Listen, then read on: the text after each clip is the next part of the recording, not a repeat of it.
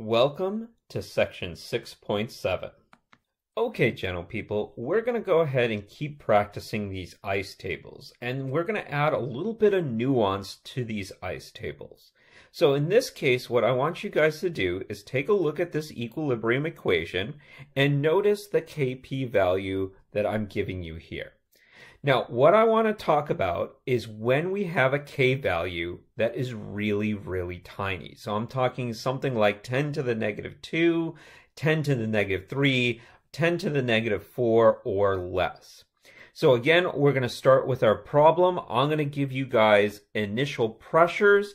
And this time, instead of finding the pressures at equilibrium, let's go ahead and find the total pressure and determine one of the pressures at equilibrium, the H2 pressure. So what I want you guys to do is go ahead and build this ice table. So pause the video, use the data from the last slide, see if you can get this. Keep the slide handy because I'm going to go ahead and build this ice table for you guys. All right, gentle people, let's get some more practice. We're going to first go ahead and write down our equilibrium equation. So methane plus water gets us carbon monoxide plus 3 things of H2 gas. I'm going to start out by writing I, C, and E, and I'm going to go ahead and put my initial values. So my initial values, 1.40, 2.30, and then 1.60 ATMs. These are all pressures. And of course, my hydrogen, I did not mention it. And so what we're going to assume is that it is not there at the start. So let's do our change. We see that one of my products is 0. So that means I'm going to have to make products. So both of my products get a plus. And to make my products, I'm going to have to consume reactants. So that's going to be negatives on that side. Then we can go ahead and use our stoichiometric coefficient to relate the changes to each other. So this is going to be minus 1x, plus 1x, and then of course plus 3x. Then of course we go ahead and do I plus C, which gives us our E. So 1.40 minus x, 2.30 minus x, 1.60 plus x, and then we get 3x because 0 plus 3x is going to get us 3x. So hopefully you guys are getting comfortable building these ice tables up. If not, make sure you guys are doing those book problems. So here's this ice table nice and printed out on the slide for you guys. So the next thing we can do is we can try to put our Kp expression. So products over reactants raised to their stoichiometric coefficients. So here's my Kp expression. Now what we can do is we can put our equilibrium pressures into our Kp expression. So here's what I get, and now you see the problem that I want to discuss with you. So I want to go ahead and solve for x, and I want you to look at what a mess we have in this problem right here. We've got x to the third. We're going to times it by 1.6 plus x. So I'm going to get a 4th degree polynomial here. I'm going to have to FOIL the bottom. This is a really tough problem. We've got something more than x squared. So the question really becomes, how do I solve this problem? So let's go ahead and take a step back and think about some of the information that I gave you here. Now, what you might have noticed is I tried to draw attention to that Kp value. We say that Kp is really, really small. If it's really, really small, that means that the amount of products that I can produce is really, really tiny. And so remember, I had 0 products. My change is going to be the change to get that product to that equilibrium, which now I'm saying is really small. So what we can say here is that x must be really, really small as well. Now with this information, what we can do is we can make an assumption. Let's say that x is really small. So what I can say is that if I have something that's 1.6 plus x, Well, that's about 1.6. So to give you an example, Jeff Bezos is a billionaire. So if I were to give him $1,000, it really doesn't matter. He's still a billionaire and he wouldn't care too much. And so it's for this reason we can say that if I go ahead and minus x or add x, basically x is a non-factor. It doesn't affect the significant figures, so I can use this to try to simplify my problem. So this is going to be our assumption, and we're going to check if our assumption is true. So let's go ahead and remember what's happening. This is a beast of a problem to solve. It's going to be really hard to solve for that x. So what I'm going to do is make an assumption and say that 1.6 plus x is about 1.6. So in essence, I'm taking this formula, and anytime there's a minus or a plus x, I'm going to go ahead and remove it. So this top equation becomes this bottom equation. Now I want you to be careful. Don't remove all the x's. You still have to solve for x. So anytime there is a times x by itself, or a 3x or 2x all by its lonesome, you cannot eliminate that. If I take Jeff Bezos' money and times it by a really small number like 0.01, well, that means he's going to lose millions of dollars, and then he's going to start caring about you multiplying by a small number. So make sure to keep that there.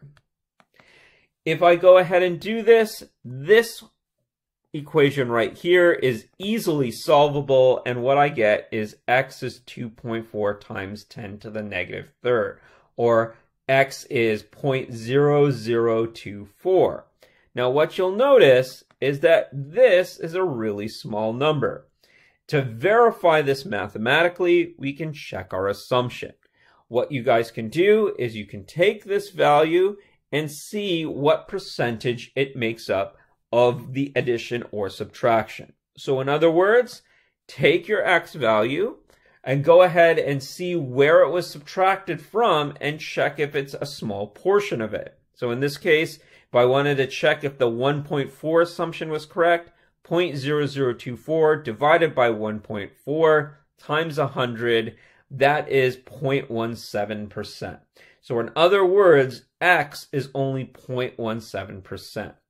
Now your assumption is good so long as that x is less than 5%.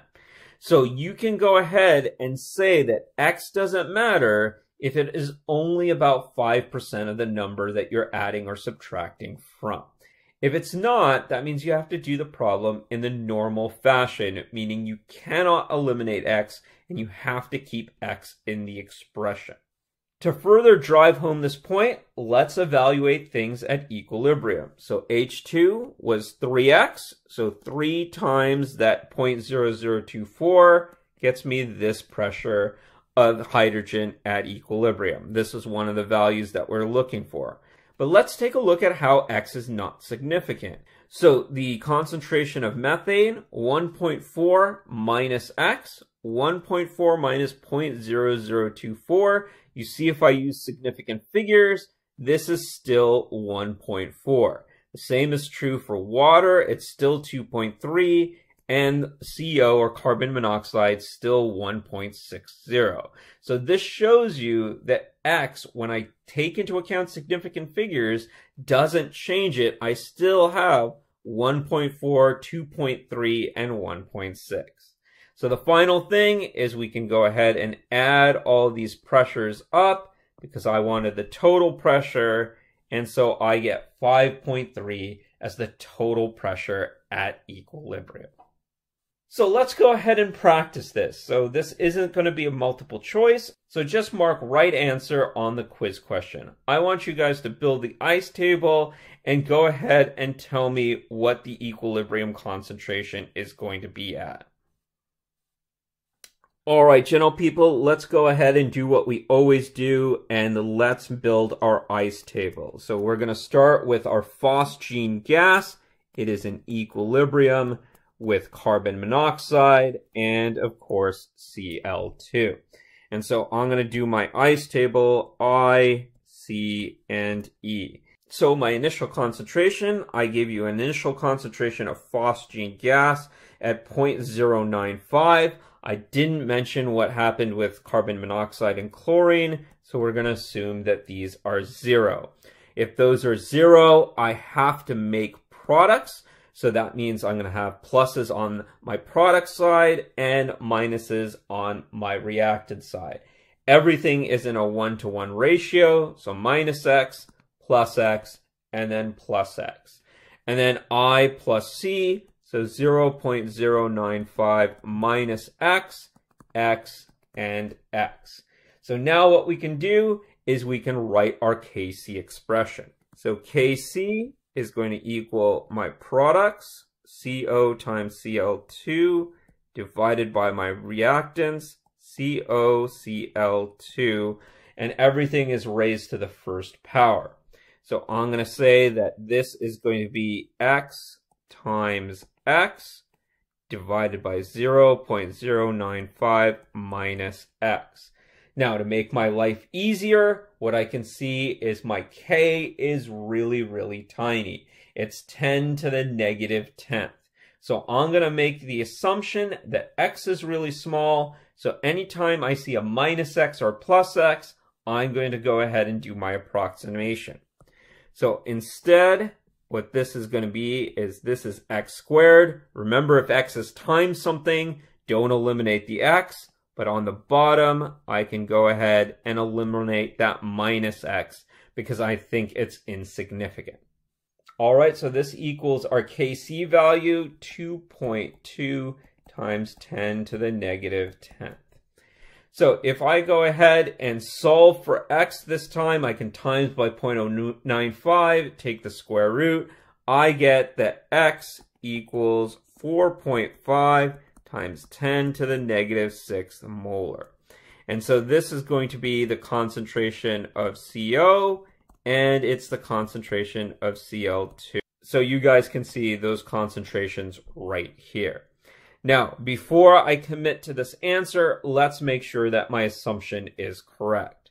So remember, to check your assumption, you're going to take your X value, 4.5 times 10 to the negative 6, divide it by whatever you are subtracting your X from, so in this case 0.095, and times it by 100%. And this turns out to be 0.0047%. So X is tiny compared to that 0.095. It is insignificant. If I were to do sig figs, what you would still get is that the equilibrium concentration of phosgene is just going to be 0.095. Well, Chem 1B, I hope that made sense to you, and remember to stay safe.